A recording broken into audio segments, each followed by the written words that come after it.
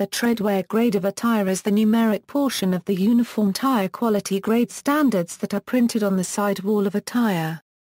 These standards were enacted by the National Highway Traffic Safety Administration, which is part of the United States Department of Transportation. Higher treadwear numbers indicate that the tread of a tire, and hence the tire itself, should last longer. Methodology: the wear on tires that are being tested as compared to the wear of course monitoring tires, which are sold by the NHTSA at its UTQG test facility in San Angelo, Texas. Both types of tires are mounted on vehicles that will be driven in a convoy during the test, thus ensuring that the candidate tires and the CMT tires experience the same road conditions. The convoy, typically comprising 4 or fewer vehicles, will drive 7,200 miles on public roads in West Texas. Candidate tire wear will be checked during and after the test, and compared to the wear on the CMT tires from the same convoy. The first CMTs were commercially available Goodyear custom steel guards, and Goodyear Tire and Rubber Company produced all CMT tires from 1975 until 1984. From 1984 to 1991, the CMT tires were produced by Uniroyal. CMT tires are now specially designed and built to American Society for Testing and Materials Standard E1136 to have particularly narrow limits of variability. 1.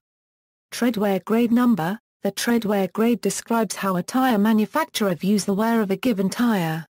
In theory, this means that a tire with a 200 grade will wear twice as long as a tire with a 100 grade.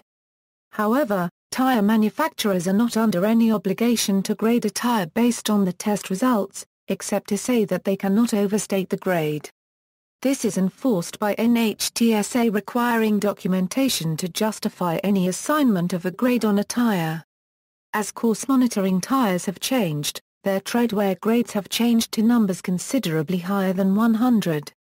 As a result, it would be incorrect to say that a tire with a treadwear grade of 200 gets twice the life of the course monitoring tire.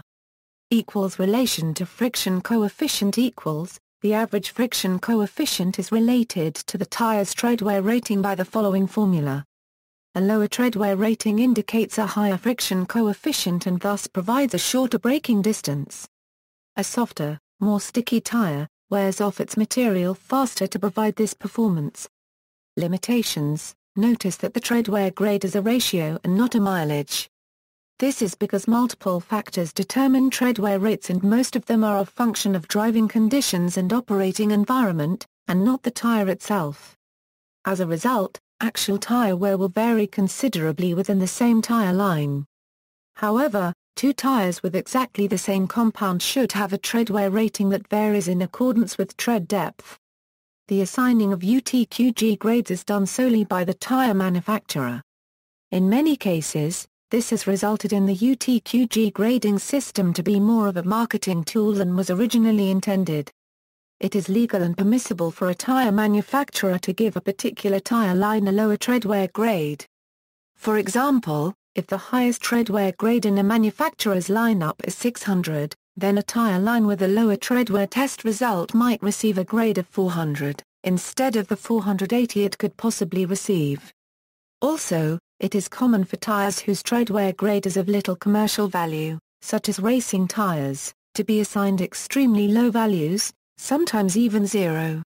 References: Tire Safety Brochure Explanation at the U.S. Department of Transportation. Look up brand ratings, U.S. government service to look up treadwear grades on different tires.